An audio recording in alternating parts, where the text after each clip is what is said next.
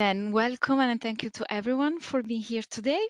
It is an interesting trading webinar with Adam Harris and Simon Campbell. I'm Sheila from Fineco Bank, and today we're going to talk about the power of the FinecoX for dynamic stock selection, how to use the platform in the best way, and how to implement strategies and techniques through market volatility. Just before going into the details with our guests, let me shortly focus on the very competitive pricing that Fineco Bank offers. First, with Fineco Bank, there is no cost to open a trading account and there is no monthly fee or activity fee. For stocks, the trading commission is a flat fee depending on the market are traded.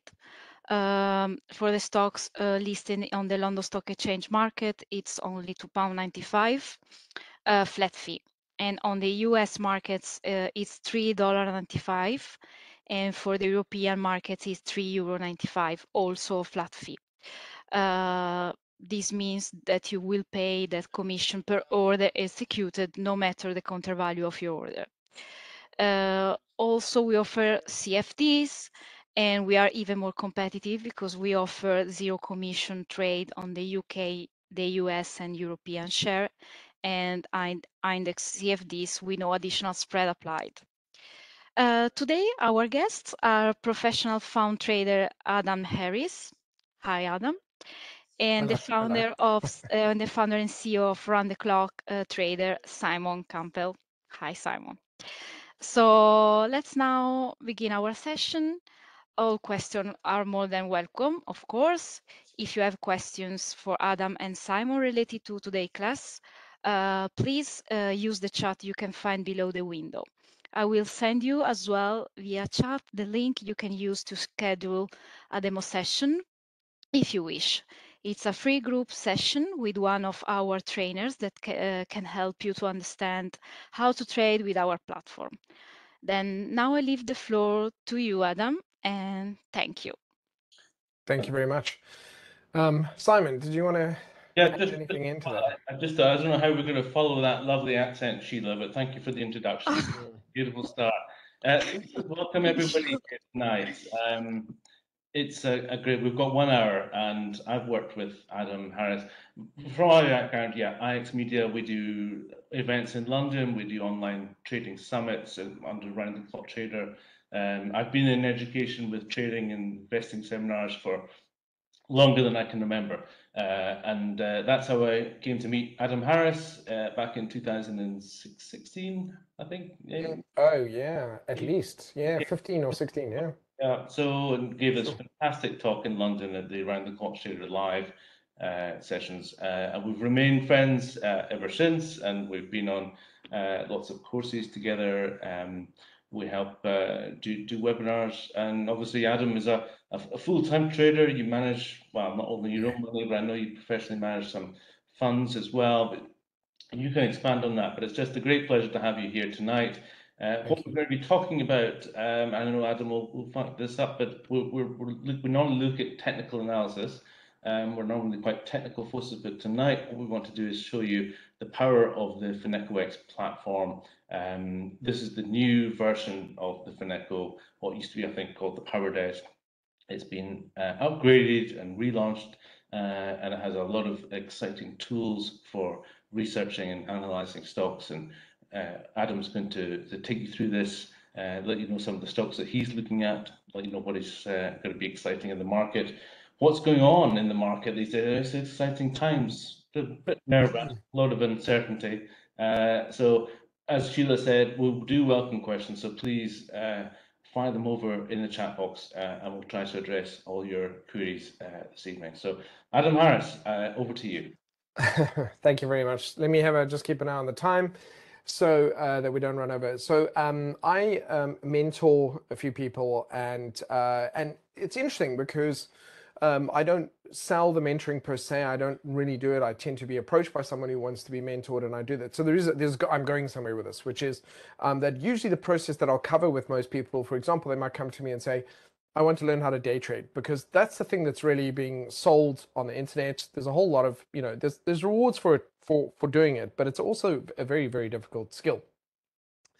And actually the journey that I kind of push my mentees through is, first of all, let's start by building an investment portfolio for use, because that's the easiest, the safest, which is, it might not seem that way, but it is the easiest and the safest to do. It has the greatest probability of success.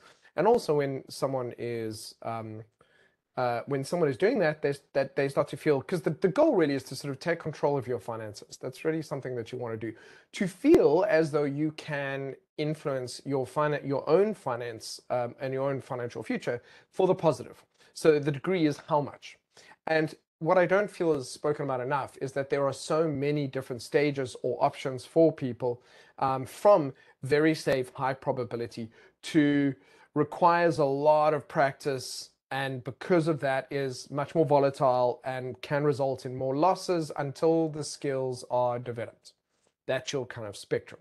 Day trading sits on the end of the spectrum of more volatility. I should do, which side are you? This way. So I should do, no, that's the right way. I got it the right way. So no, it is the side. Sorry, I'm just looking left to right, right to left. Anyway, and so the easiest, most straightforward way to do, which I want to talk about today, is to get a sense of, excuse my dogs, they're now barking at the foxes that are starting to come out. Anyway, is to build a portfolio. And I want to start with a concept today of how one can go about doing that. What are the ways in which you can do it? And take you through a few charts, and also, and really the secret to it, believe it or not, and it seems counterintuitive, is simpler is better. And don't have to take it from me. You can take it from Warren Buffett and Charlie Munger. If you go ahead and YouTube search it, they'll tell you that, going to these fancy economics programs that you spend hundreds of thousands of dollars on in the US, and all these very complicated process, they will tell you in the same video, if you can go find it yourself, that they could teach you everything you needed to know in a week. 7 days, they could teach you everything. And basically that there's so much that's overcomplicated. And it's very hard for us to let go, to think that it could be that simple. And that's the irony, is, of course, because people just never keep it simple, it always gets complicated and messy. And so what we're going to talk about today is to discuss the process of that. Okay, so first of all, because we're now in a bull market, which is so there's a couple of things that happen. The media is very slow. There's always a lag between the media saying, okay, we're back in a bull market. And they never say that in the beginning. They never said at the beginning of the bull market. They only do it generally when you go to a new high. So when the stock markets create fresh highs, that's the point at which already half of the bull market has usually occurred. And that's the point at which the media says, holy cow, we're going to new highs, must be in a bull market. But we are, and we're going to talk about how we identify that today. Secondly, there's a lot, and I see this on YouTube, and it's garbage. There's a lot of YouTube stuff that talks about how the world is on the verge of a massive collapse here and there, and these are the terrible things that are going to happen. And so there's one rule of thumb that I want you to keep in mind, is that the further out we can see a potential danger, the less likely it is to happen. So what that means is, if we're on the Titanic and we don't see the iceberg until the very last minute, we're going to hit it. But for the most part, concerns about market bubbles and inflation and possible housing bubbles and crisis in certain countries, and debts, that's a big problem, and debt ceiling and all this kind of thing that happens, most people are very aware of it. So there's a whole lot of content on YouTube that you'll come across very quickly that talks about doom and gloom and how this is the biggest crisis, we're on the verge of this stuff. And actually the thing is that people think that the Fed and the central banks aren't paying attention to this stuff. They are. And actually the more we talk about it, the less likely it is to happen. And I'm going to give you an actual example of this. In 2011, I was in the first couple of years of my learning how to trade, and back then gold had started. So let's go to the chart. We'll jump to the platform. We'll have a look at gold. We'll go on to that one. It doesn't really matter which one it is, but we'll go up here to, let's go to the weekly, and we'll just change it here, and we'll have a look at gold. And this is a true story. This actually happened. What is that? That doesn't look like gold. So this is the FinecoX platform, isn't it, that you just switched on? Yes, it is. I beg your pardon. So I'm on the new platform. It's a browser-based HTML platform. It's very nice, very fast and intuitive. And it's still, the features are being added all the time. So in other words, the version you see now will have more features and more power in even the next 3 months. So it's very cool. Good. Okay. And I personally, I've I've been waiting for this for a while because we knew. Antonio said to us, he couldn't tell us anything about the platform. He just said, there's a new one coming. And it was so very excited about that. Okay, so let's go through and have a look at, we'll go through and have a look at this one. So, and it's very hard to break it, so to speak, just play with it. It's very difficult to do any harm with it, so just go and enjoy that. Let's go through and have a look at commodities, and we'll have a look at gold. This is just a futures contract. I want to just see how much of the history I get of this one. Not much history there. I'm looking for a full history on it, and usually I would do that. So that would actually be through CFD. Let's just try CFDs. Let's try commodities here. That's the same one we just looked at. Okay, let's try futures, and let's just go through CME, and let's have a look. Do we just have the indices? I might have had this. I'm just trying to think now. I might have had this one. Commodities. Why do we not have this stuff here? There we go.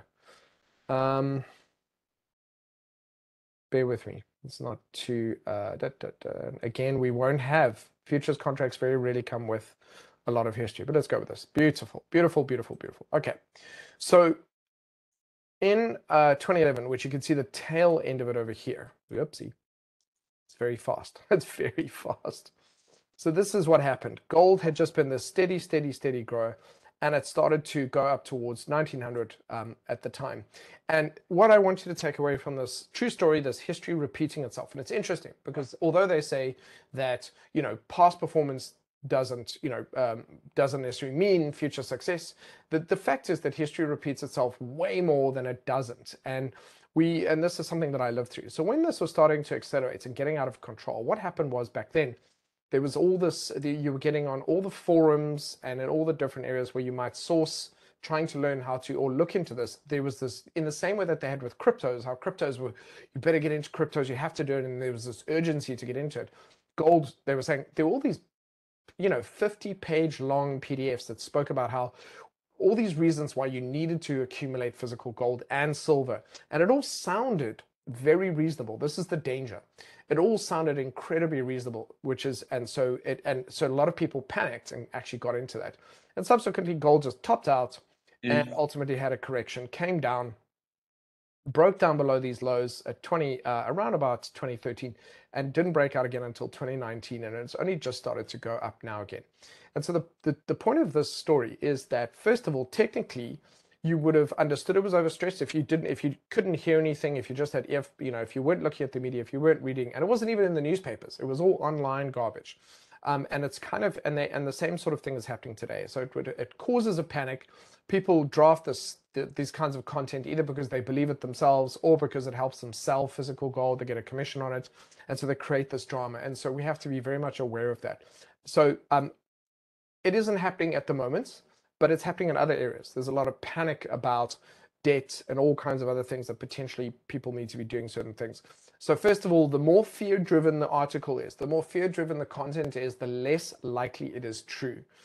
That has been my experience. If I can pass that wisdom on to you, the more fear-driven the stuff is, the less likely it is true, especially on a YouTube video. Okay, there's all kinds of rabbit hole stuff down there. So please just don't get sucked into that stuff at all. Okay, especially if it's fear-driven, then it's garbage.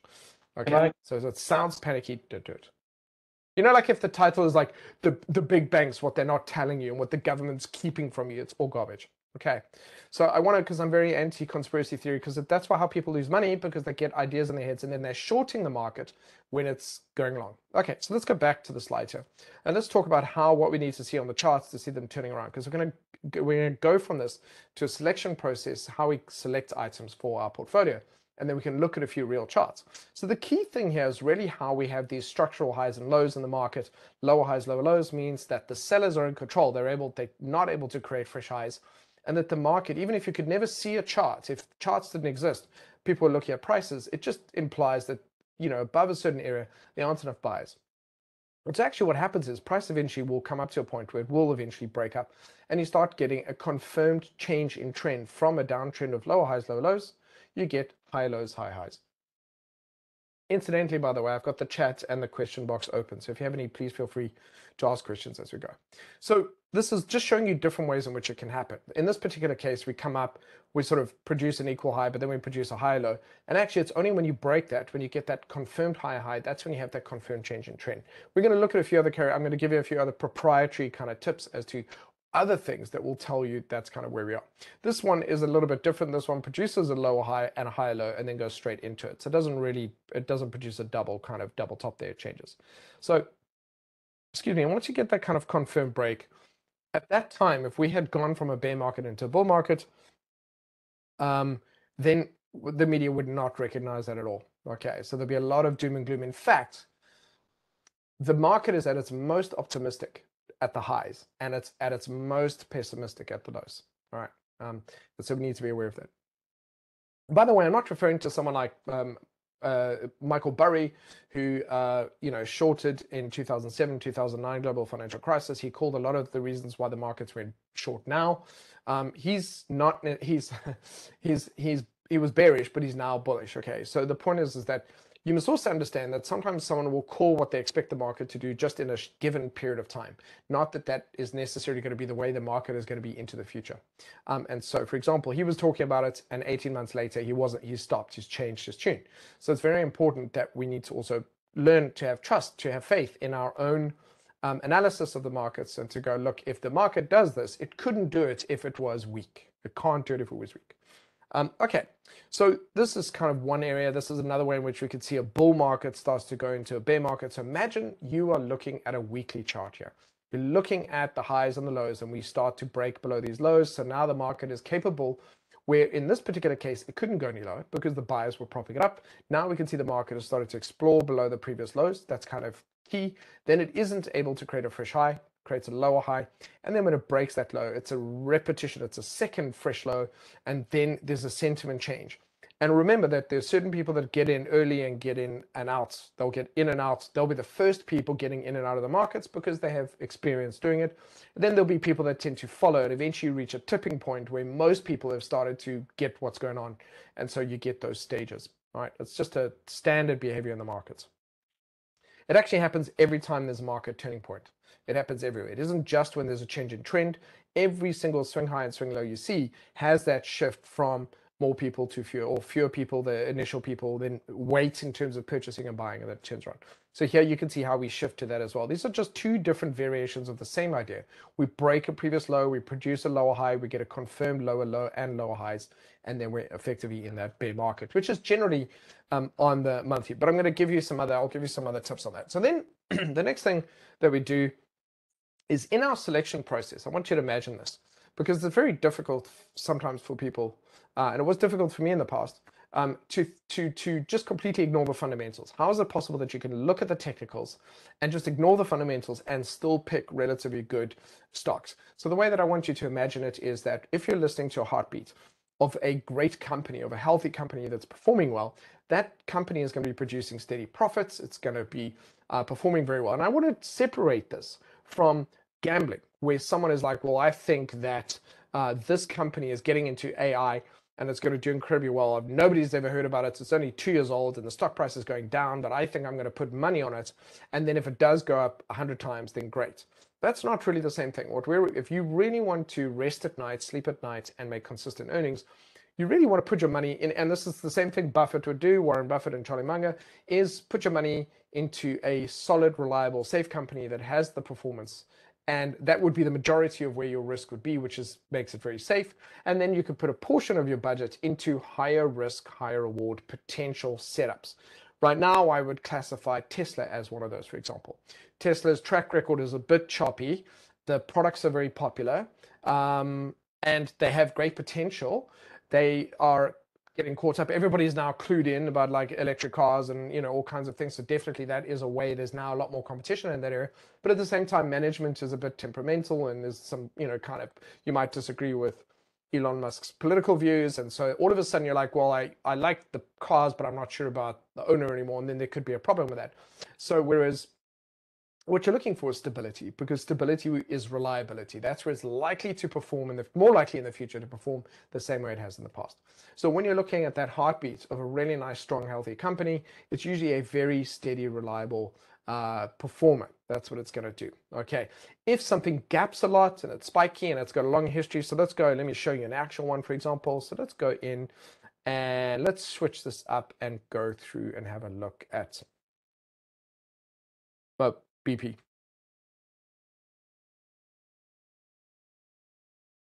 Okay, so let's switch it up and go and have a look at it on a monthly basis, and let's follow it all the way through. How much history we've got here. Okay, so if we go back here, look at this incredible growth, and then it hits 2000, the year 2000, and since then it's been mostly garbage. So people are a fan of it because it's a big brand. They know that big oil makes money.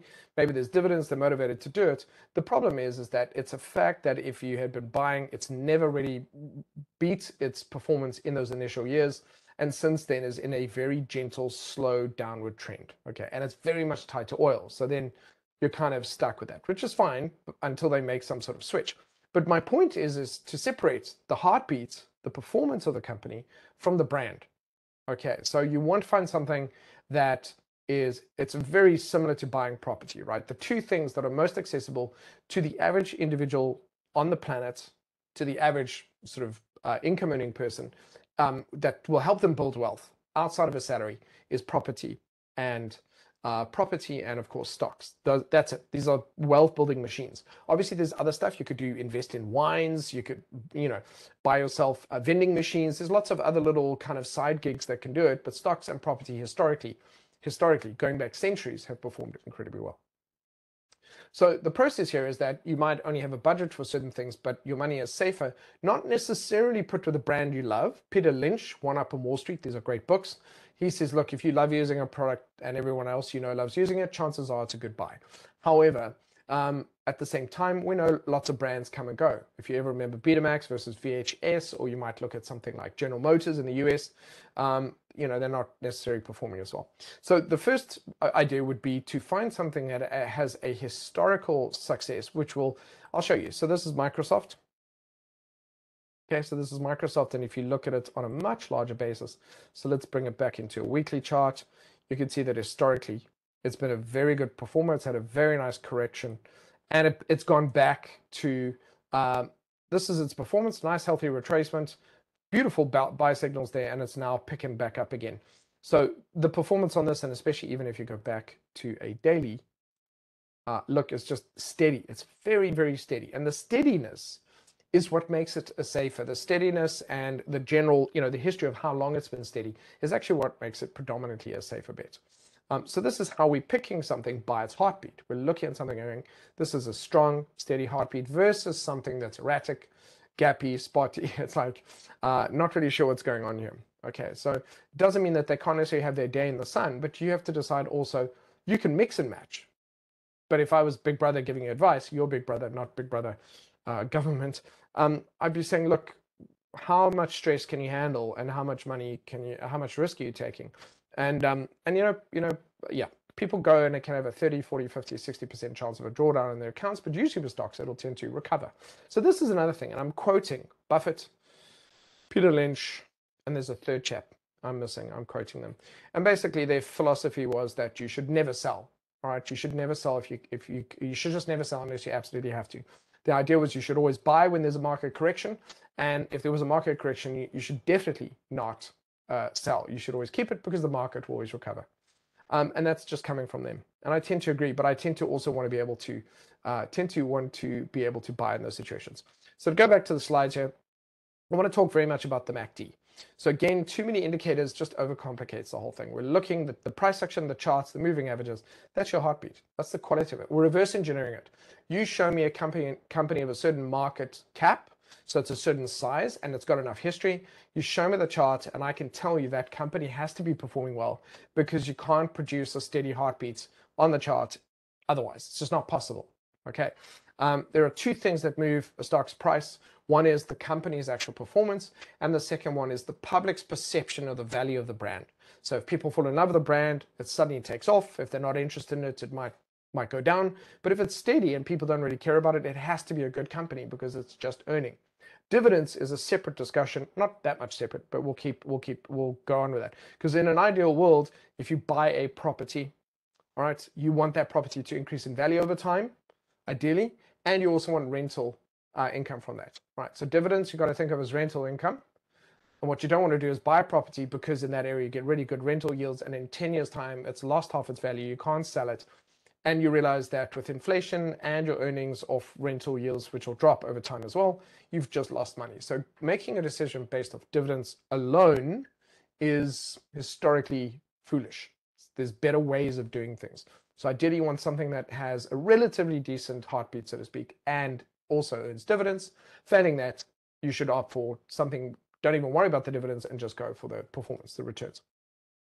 So the MACD, what I love about the MACD, you can use Williams percent R, you can use RSI, you can use CCI. There's lots of indicators you can use that will basically track the momentum. So is the stock bullish? Okay, you should be able to see it on the chart, but if it has started to slow down, your eyes, especially if you're new to this, your eyes might not be able to, you might not have observed that it started to lose momentum. Okay, we'll talk about that in a moment. So here we've got a really nice steady heartbeat, and if we look at the most recent highs, we can see that the MACD is continuing to produce fresh highs. This is the best way to use the MACD or momentum indicators such as RSI, is that it should continue to match the performance. So if you're getting fresh highs on price, you should get fresh highs, high lows, high highs on your MACD. If you're getting that, it is matching it. It tells you the trend, the pace at which the market is moving is steady. If the pace slows down, then the MACD will show it first. It'll start to generally go bearish. We've had this as separate discussions, and I think you can find much more detail on this on the Fineco YouTube page that we've done that specifically goes into just using the MACD, so you'll understand that. What I like about this. Can I just, is the MACD one of the indicators on the FinecoX platform? Is it a default indicator, or do you have to? Oh, you'd have to add it. So good point. So let's go through and do this. Let's Right. go through, and I want to add another chart here. So I'm just going to go through. I'm not worried about that, and I'm going to pick something. Let's pick Apple. Okay, so let's just go with Apple. Anything you want, it's fine. Let's go with Apple. There's my chart. So this is my default chart, just comes up with price and so on. And so I want to add something to it. Okay, so I'm going to go through to, we've got some draw tools as well. And I can go through to my indicators over here. So I can have my favorites as well. I can create those. I want to add the MACD, so I'm just going to type in, there it is. Going to add that to the chart. And you can see it's coming at the bottom. So mine is different because I've edited it. So you'll see here when I measure it, it asks me to right click to manage it. So I could just right click to edit those settings. And I can go through. Now, personally, I prefer to remove the histogram. Obviously, that is a dealer's choice. Again, that's dealer's choice. It's up to you whether you want to keep it. It isn't necessary to me. So again, less is more. Just keep it really simple. We're not having to make decisions on this stuff on a daily basis. You have to make these decisions every few weeks, if anything, because that's how bullish the market is. Remember, there's only like 5 trading days to a week. So for example, this low and this low, what's the difference there? That's the 24th and that's the 4th. That's 20 days apart. So there's an entry opportunity, there's an entry opportunity, there's an entry opportunity, and so on. I would quickly add here, because it's not in the slides, quickly add that a lot of these turning points in an uptrend often have green candles. Just be aware of that. So part of the reason I wanted to add the moving averages is because the moving averages are a really nice organic trend line. It's an organic trend line that tends to meet price, and that is where my entry opportunities can occur. So when it starts to retrace, a lot of people panic because they're coming down. They don't know if this is the beginning of a change in trend. We are currently in a bull market. All right. Let's talk about this very quickly. I'm aware of the time. We're okay. 28 minutes past. So one of the most profound books that I have ever read to do with economics would be Ray Dalio's New World Order. He's got a whole lot of amazing stuff. But basically, it's very simple with regards to kind of how, for the most part, this is why I say a lot of the stuff that's online can be rabbit hole stuff that isn't really there. When a nation is productive, when people are employed and they're actively working, that is when a company's economy tends to be at its healthiest. Okay, which it seems like an obvious statement, but there's a couple of other things. If you have a wealthy middle class, you tend to have, you also tend to have a stable economy and a stable political environment. In other words, you get your unrest when you have when the middle class is eroded and you basically have a lower, poorer class and a very wealthy upper class. Because by that time, the wealthy tend to have a lot of the power and they tend to naturally want to protect what they have. It's a weird thing, even though they have more than enough. And then the poorer class get dissatisfied, and then you have either a peaceful or a violent revolution, and then it kind of resets. So when you have a wealthy or a healthy middle class, it tends to act as a buffer. It tends to, and your upper echelons are paying a fair amount in terms of taxes.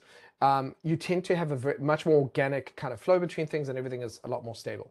And so what you currently have when you look at the US is very, very low unemployment. One of the issues they're trying to overcome now is to get the wealthy to pay more taxes, which is very important to stabilize the economy. It's crucial.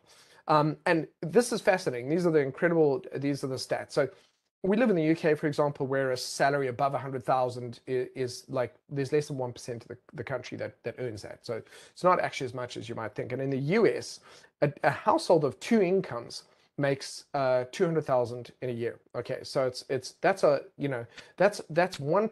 Sorry, that was, what was that? 200,000. That's something like 2% or something of the population. Sorry, I beg your pardon. 1.5% of the population earns that much. And so they want to tax people who make 400,000 and above, which is less than 0.5% of the population. But what they would do in terms of reducing the debt and the overall structure is incredible, because that little less than 0.5% makes more money than the rest of the markets combined. And therefore, if they were able to pay back, they're using the same infrastructure, they're using the roads, they're using everything, they're just not contributing back towards it. So it's really important to do that to kind of stabilize the economy. So the reason I bring this up is because a lot of people tonight, if you're listening tonight, you might be concerned about, are we really is it a bull market? Are very safe? First of all, low unemployment is good. People working is very good. The debt, for example, in the US, the deficit is being reduced. It's being reduced. That's a good thing. And then also growth in terms of that. We can see Europe is also starting to stabilize and become a lot more strong. We see there's a whole lot of things that are very, very, very, very positive signs. We can see there's a bit of unrest in other parts, but overall, it's actually not that bad. The media doesn't make money from giving you good news. They make money from giving you bad news and make you stress, make you click on stuff and making you addicted to do that. I know it sounds very pessimistic, but that is actually how they kind of do it, and they compete these days with that sort of thing.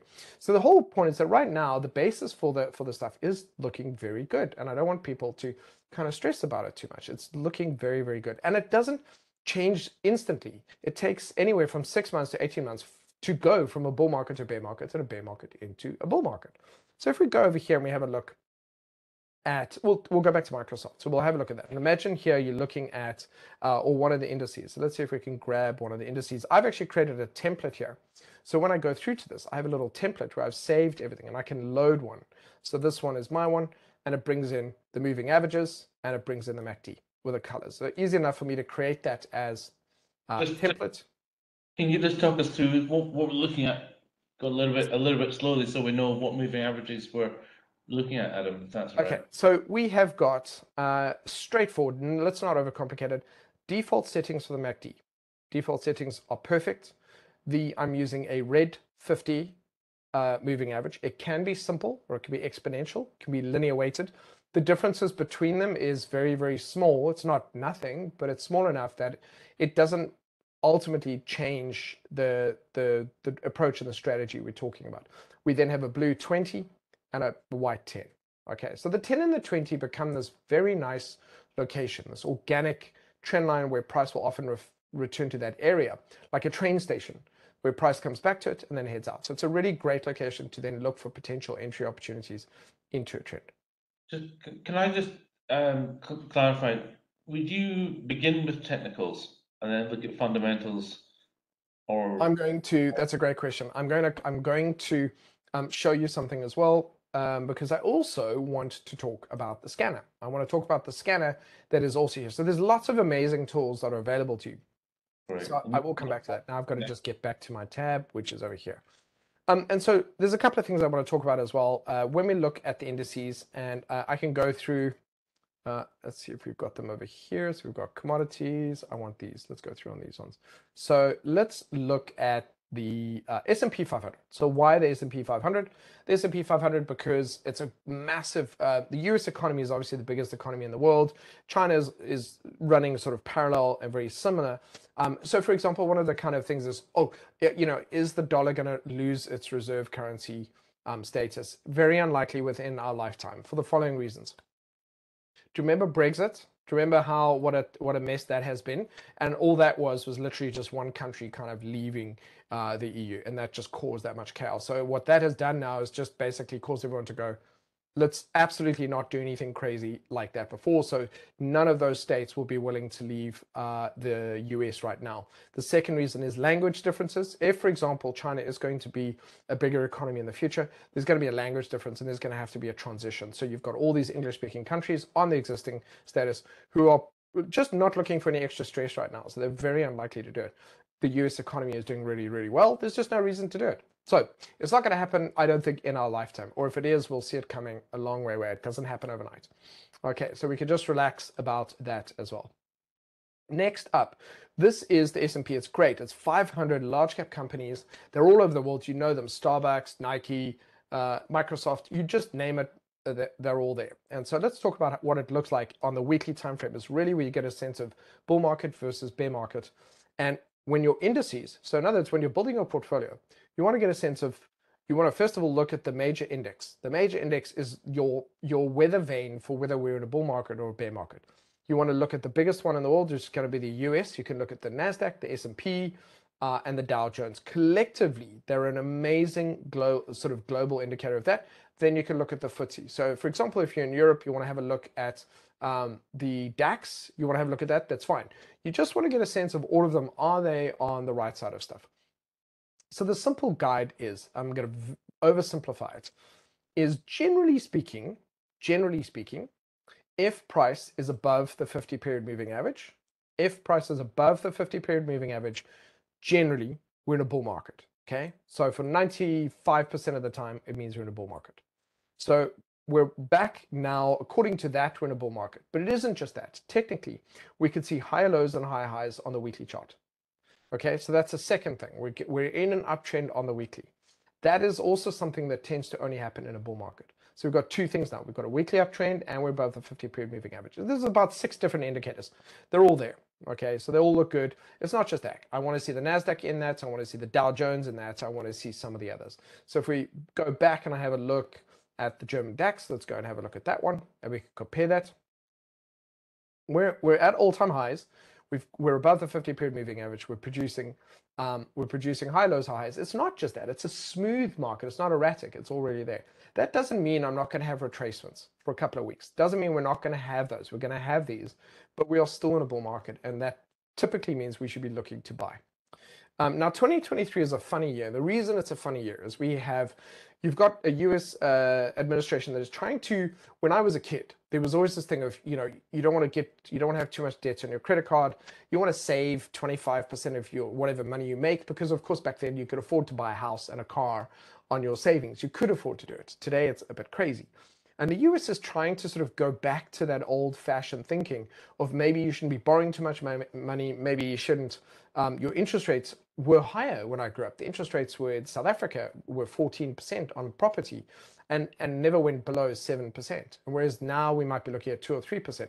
So there is an attempt now, and I hope it stays the course, is to try to get people used to higher interest rates. If it means we have to spend a little bit less, but as a result, we also get into less debt and maybe the world slows down a bit, then in the longer run, that's actually better for everyone. So that's kind of what's trying to happen at the moment. And it's starting to show up, and this is where a lot of the confusion is coming from. That certain things like bond yields and different things aren't making sense anymore because the systems are starting, the cogs are busy adjusting, and basically, but it's not bad stuff. It just means that this is where we're trying to get to. We're trying to make sure we don't spend as much because we've obviously become that's the kind of world we live in, where everyone's trying to encourage you to spend. We're trying to slow that down. And obviously it's a good tip. So here we could see, and so why I bring that up is because 2023, we could still potentially see a bit of another correction, but I have to say that right now, everything looks fine. Everything looks nice and healthy. Yes, one of the things that happened during COVID was people saved a lot of their money and then they started spending it. So there's a lot of companies now that have absolutely inflated their prices to get those savings out of people. They're not consciously doing it. They're just going, look, people have money and they're spending it, so let's keep our prices high. And they'll only drop their prices when people stop spending and run out of their savings that they've built up. And then we'll see a bit of a correction, or you'll see corporate profits will take a little bit of a hit, and we'll possibly see a bit of a correction then. But that might not be this year, it might be next year, might still be this year.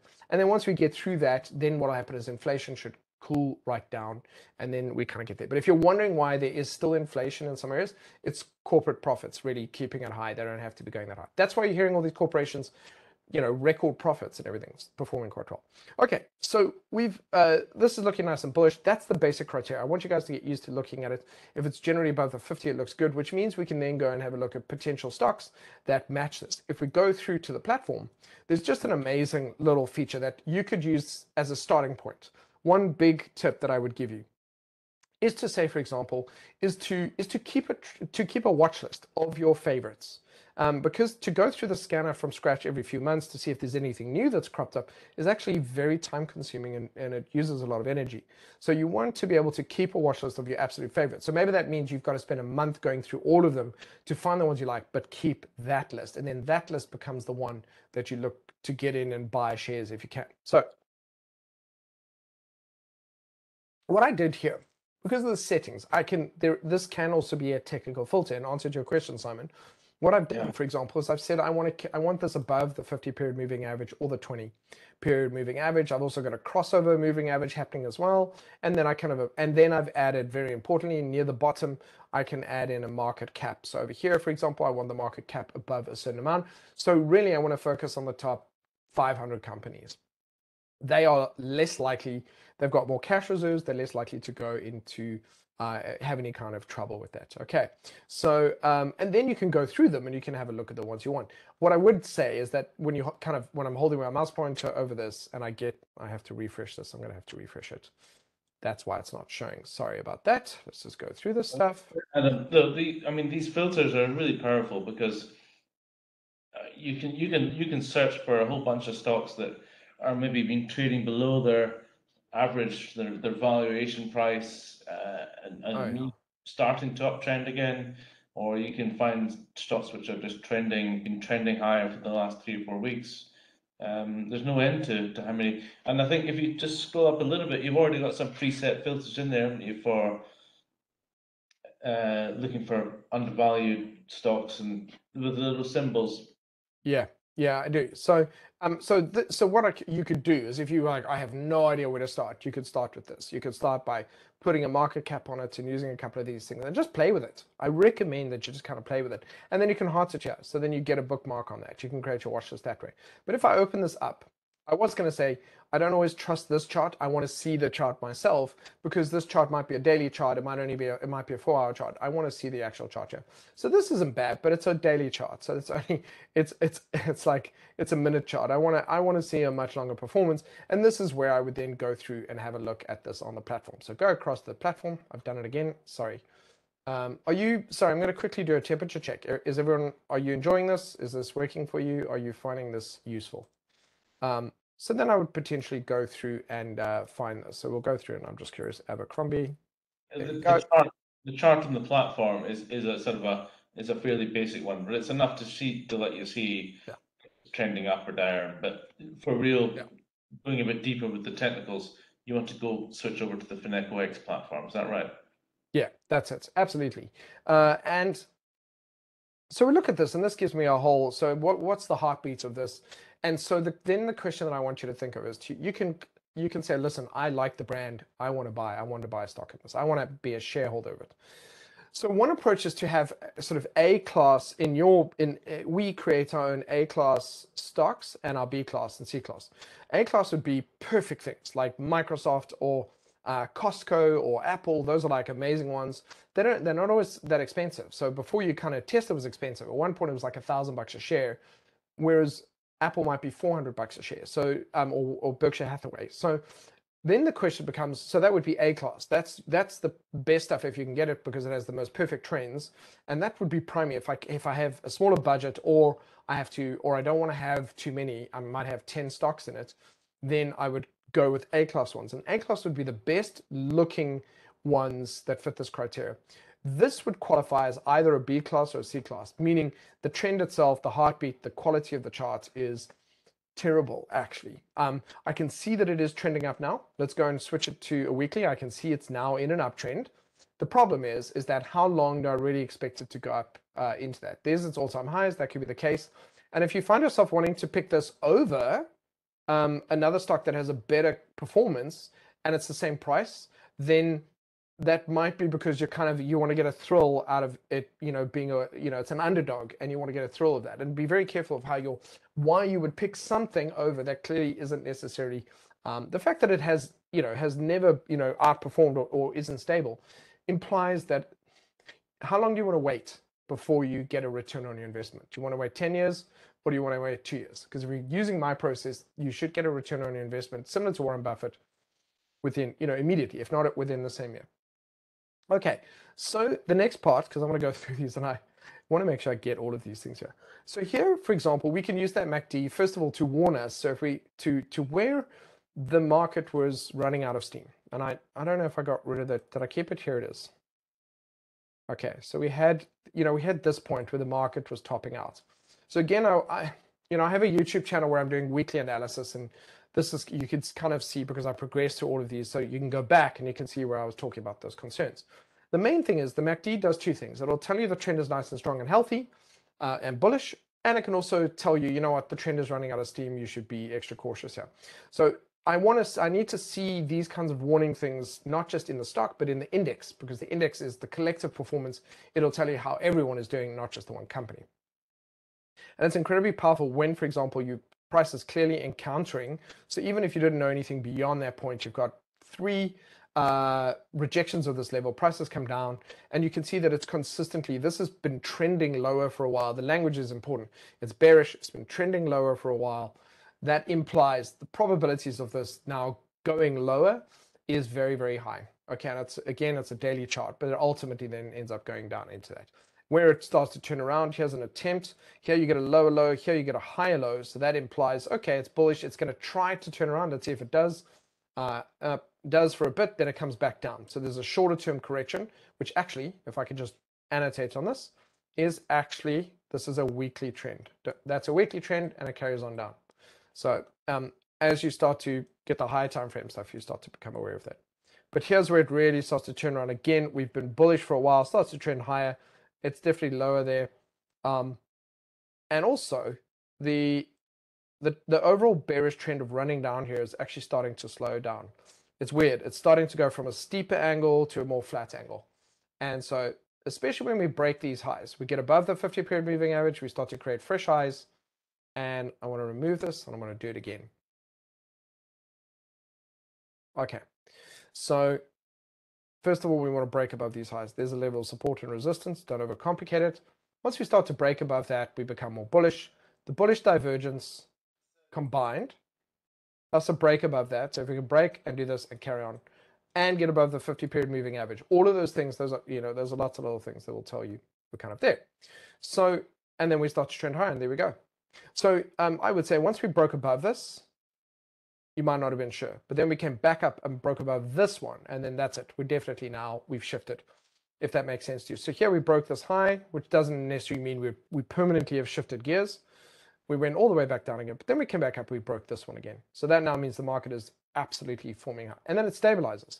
So here it's choppy because it's shaking out all the bears, and more buyers are coming in, and then it starts to stabilize as it now becomes mostly buyers. That's where we are now. So here, for example, you can see we've got a slightly lower high. We are overextended. What this likely means is potentially we've got a weekly retracement that's coming in, a weekly correction. So it's not a big one. We would come back down to 325, back into the moving averages. It's not a big one. It's tiny. So I'm not too worried about that. But that's a great buying opportunity. So for me, buying in the portfolio, simply put, I'm going to oversimplify it, buying in the weekly charts and the moving averages becomes a really good idea on the weekly charts. And so I want to do that. I was also going to say that if you search online, you can find free spreadsheets that you can link up. So like you could get a Google sheet where you type in the symbol, ticker symbol, and it gives you, it'll update the spreadsheet live. Okay, so you can build that up and judge, and you get free ones as well. Lots of free ones that you can also use if you wanted to, that will do your investment tracking, where you you just put them in there and you can track that performance. So to go back to this, this is a great one. It alerts us to a potential danger in those.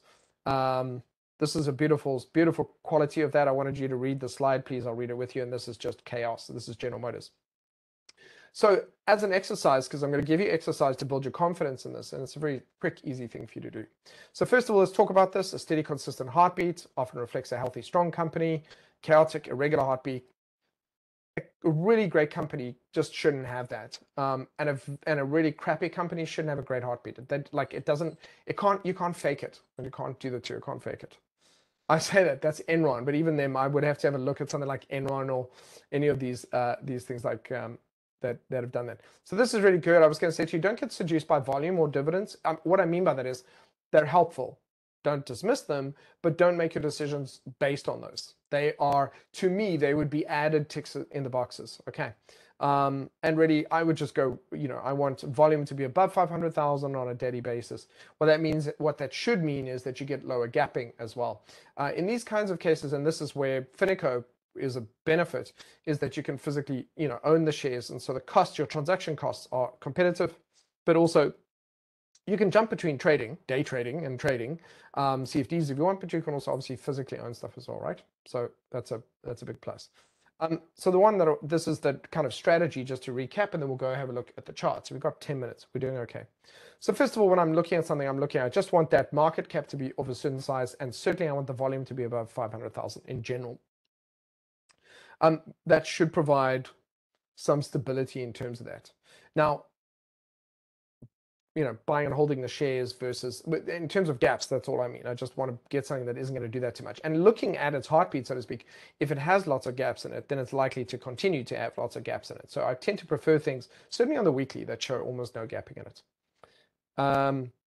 Weekly price should be above the 10 and 20 moving averages, okay, above that. So let's use this one as an example.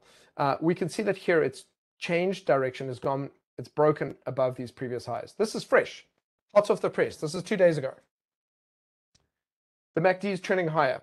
Higher lows, higher highs. Okay, we've got higher lows and higher highs in price. We've broken through a level of resistance. We've broken above the 50-period moving average. We've got the 10 and 20 in the correct order. And we have price above the 10 and 20. Those things don't happen by accident. All those things imply that the sentiment has turned bullish. If you want to go and dig deeper and go into what was the other one? Seeking alpha, all kinds of different things, that's absolutely fine, but technically the boxes are ticked. Daily above the 50 EMA and the 200 EMA is a bonus. Okay, it doesn't have to be above both of them, but if it is, it's a bonus. Strong, clean, stable trend with minimal or no gaps, super stable. Price, and then I'm looking for price to be in and around the 10 and 20 moving averages in that area, looking for potential entry into joining that. Okay, so main thing here is this is ridiculously good. So let's go to the chart and discuss this in a little bit more detail. Let's go through and have a look at using Tesla as well. You guys are very quiet. Are there any questions or anything that you want to ask as we go through this? There's a question here actually, and it's the topic du jour, artificial intelligence. Yeah. What do you think about the new trend regarding artificial intelligence? Do you have a best stock to watch? I mean, that's the million-dollar question, isn't it? It's very tricky. If I may, I want to also just talk about, I'm going to use a similar example, let's say cannabis. So a few years ago, cannabis is starting to become legalized for medical stuff. There's a lot of companies that are progressing with it, doing research and everything on it. But actually, when you look, I have done it, I've kind of researched into a whole lot of them. A lot of them had an initial boom, and then they've kind of just gone down. They haven't really gone anywhere. And it seems as though the thing that they have in common is they aren't, almost as though there aren't developments. There aren't any real kind of developments happening on a regular basis, and therefore there's no expectation of, well, this is going to produce new products or go anywhere. It's almost as though that market is now established, and that's why they've sort of stabilized. And so whereas with AI, we kind of are aware that it's reached, what's the mass consciousness? So, I've been on ChatGPT from about a month after they started it. And then within weeks, I mean, that's how quick it was. Within a month of that, everyone was talking about it because everyone was just saying, you've got to see this stuff. and it's hit mass consciousness very quickly. And then I don't know if any of you have seen this, but the highlights from NVIDIA, so all your laptops all come with NVIDIA graphics cards, GeForce and whatnot. If you're a gamer, almost all of them now come with that. So NVIDIA are a tech company that have been in on this for the last couple of years. They use it for so many different reasons. There's a highlights video. It's about 20 minutes long on YouTube. It's worth your while to watch it. Doesn't necessarily all apply to how we could benefit from it, but it shows you, it just blows your mind as to how they're using AI to help optimize factories that they can use, so that they're optimizing the floor space to be building it. They're using it to help them optimize the circuit boards, because we're now down in quantum mechanics because we can't go any smaller and we want to get things faster. So it can help us leapfrog where we're going. So my thinking is generally to focus. And apart from the benefits of AI, the stock, NVIDIA, is trading at 40 times its earnings now. So the danger that is that really we're getting into bubble territory, is it not? I mean, this is the... Absolutely. So so let's go and have a look at that. So I videos are my thing anyway, so it doesn't matter. So I got into NVIDIA because of the technical indicators that I showed you. That's all. It was like, this is where we broke above that high, and that was it, and above that. But look, can I point out the quality of this trend? Just look at how stable it is. There's just no real craziness in its behavior. So would you say, Simon, that it's overextended in a way the train is very far away from the station? Yes. Here's the station. Train's very far away from the station. Yes. If you pull the chart out, it could go more. Everybody said this with Apple. Everybody said this with Microsoft. Oh, yep. Look, it's right up the top of the page, but it could go more and more. Again, the technology, just as you're mentioning, is really changing the whole landscape for. You know, Tesla did this, and it came down. So I'm going to use that as a good example. Tesla was January 2020, December 2019. Nobody cared about Tesla. Nobody cared about it. It was here, there. Nobody cared about it. And then 2-3 years later, everyone's knowing about it, and they've in their brains have imagined it's been around forever. And it was only 2 or 3 years that it had been around, and its stock price went up. Was absolutely insane here. So, and now look at kind of, it had a massive correction. Almost, it was a 618. If you guys do fibs, it was most of a 618. It was actually, I beg your pardon, it was a 70 plus correction from the highs. And you can see it's starting to recover from that. So I'm highlighting this because this could be NVIDIA's journey.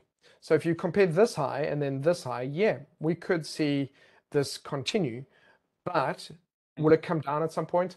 100%. One of the big risks. 100% it'll come down.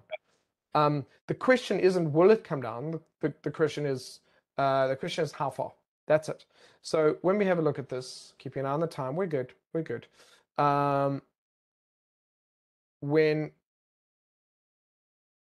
surely it's China and Taiwan are going to weigh heavily on. Oh man. Yes. So again, to bring in some geopolitics, and so people think, well, what does politics have to do with trading? Everything. Your economy is impacted by policies. What's the interest rate? What's the central bank deciding to do? Are they injecting QE in? Those are all policies, and all of that comes from politics. And so right now, for some people might not be aware of this, but the semiconductor, the industry, the future of kind of technology, a lot of it is coming out of Taiwan, and the US has trade relationships with Taiwan, and China wants to take Taiwan back, and we're competing on that. So believe it or not, again, this is an area where there's going to be global conflict. And the concern is that the possibility exists. Taiwan doesn't want to be part of China. But this is a real conflict that is going to escalate, I don't know, in the next year, in the next 5 years, but it's a real danger. And so we're going to see the US and China bump heads on that. And at some point, the US might just allow, in other words, they're going to weigh up what's less painful for them is whether they just let China basically absorb Taiwan. Taiwan doesn't want to be absorbed in. So that's a real threat that we have that's going to disrupt the technology markets. So you've nailed it in terms of mentioning that. So levels, key levels, and the moving averages. And you can see here, this is it, the biggest tip. Price often comes back to that 50-period moving average, 50-period moving average.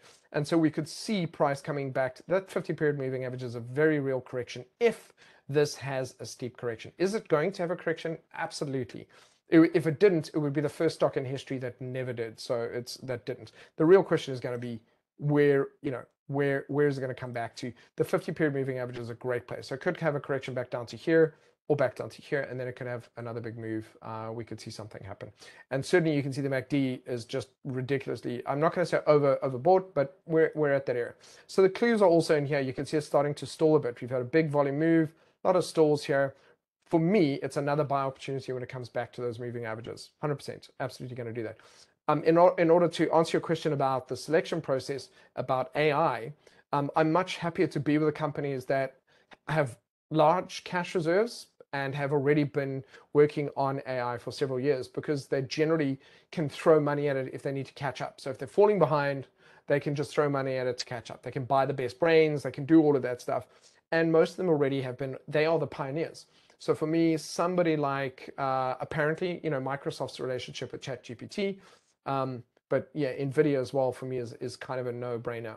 I like Ryzen, so sorry guys. I mean, I'm always about, my old industry was the movie industry, so I'm all about power in laptops and computers, and the power we get in these cheap little laptops these days is more than my $50,000 kind of dollar machines used to cost back in the day. It was ridiculous. And so I would be keen on that. So my logic would be pick a company again that its trend looks really good. I'm looking if the price is very far away from the moving averages. You have two choices. You have a couple of choices. But if you decide to buy now because you're afraid you're going to miss out, you also have to accept that when it has its correction, that you can't feel sorry for yourself. So this is not a criticism. I'm saying you can consciously say, listen, I'd rather get in now, and then in 5 years' time, that's kind of where I am. And that's perfectly acceptable. But you also need to be prepared and say to yourself, okay, if it corrects and it comes down to the 50-period moving average and then maybe turns around, then I'm fine. But I could wait 6 to 8 months for it, to kind of come back. So that's just something that I want you to keep in mind as a thought. Let's go and show you another one. So another one that's looking great is Amazon. So Amazon I've kind of jumped in on. Actually, we have another question for you, last question, Adam. Yep. But then, in your opinion, is better to analyze a stock only with technical analysis or also with fundamental analysis?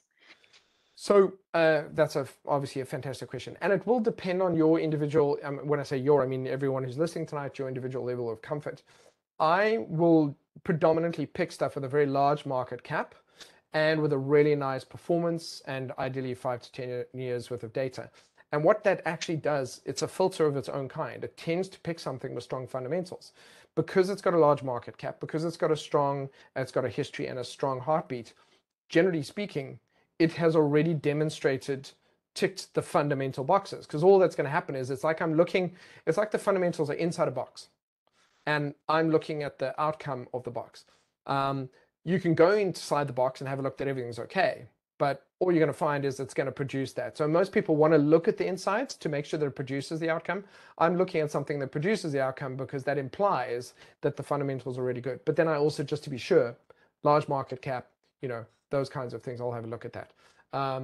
And so I'll tend to, so kind of the ones on my list, I have 55, I have shares, 55 different companies at the moment. And funny enough, in the one portfolio, I don't have Tesla. But I'm bringing Tesla up now because it's looking really good. I wanted to show you this as well. So it's up to you. The filters that you can use on Fineco's in the client section are fundamental tools. They are using technicals to filter, but they're also using things that you can use. You can look PE ratios. You've got all those there. So you can get the fundamentals there. I'm saying that I think that a perfect integration is to make sure that if you look at something that ticks all the boxes with respect to PE ratios and all the different kind of things that you get that you would consider fundamentals, and then you look at the chart, and the chart you look at 5 years performance and it's just garbage, then that's a pass for me. Then it has to pass the technicals as well. And there are times when I don't worry about it. If I know the brand and I know it's looking good. So I like Amazon. So here's an example. I'm not suggesting to you guys, this is not a suggestion. I'm explaining my rationale. I can see the history over time. I can see that it battles at this major level here as well. And you can see, again, you can see the MACD starting to deviate away from that. And then you had a level you break through. And this is called a momentum candle. That's when it burst through that line. But where are we now? From a monthly perspective, let's go back to the weekly and what is the status here. Look at the quality of this trend. We're now almost got the 10 and 20 and the 50 in the correct order. Price is above the 50. It needs to come back down, find support on the 50-period moving average, and then take off. and the MACD is trending nice and bullishly. So I'm expecting this to come back down, and then I think I'll likely add into that scale, into that position.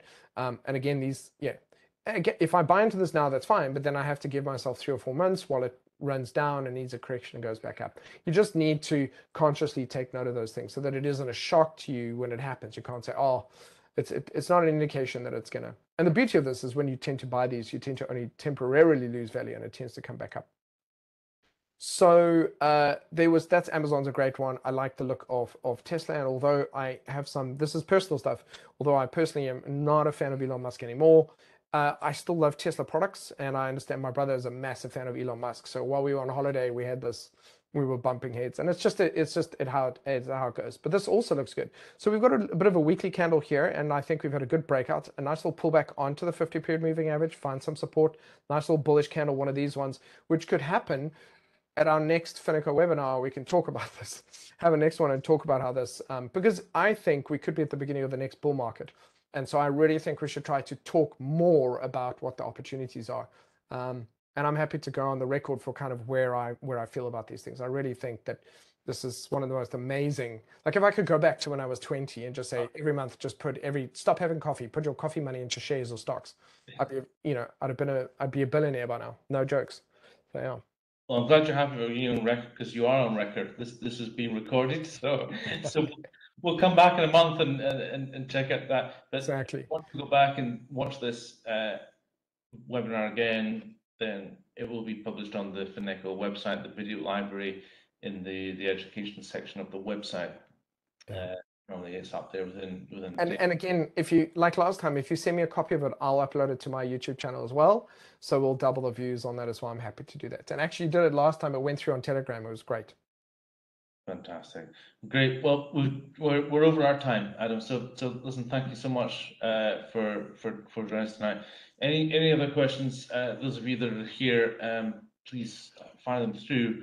Otherwise, I think maybe just to recap, you do use the fundamentals, but you trust in the fundamentals, that the technicals explain, they draw you a picture of what the fundamentals are already saying. Is that a fair comment?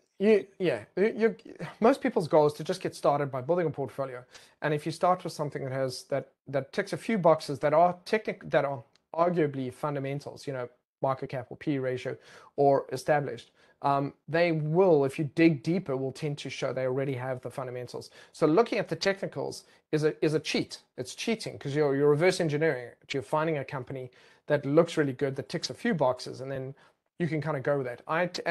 But what I spoke about today was that for people who are listening, you can choose if you want to look into that further, and the tools to do that actually exist within the Fineco website. And then you can just add the technical stuff that I've spoken about today to show you kind of how the two work hand in hand. If you had to somehow find something that you really like the look of, but the technicals were very choppy, that to me would be a no-go. Fantastic. And there's the detail that you can.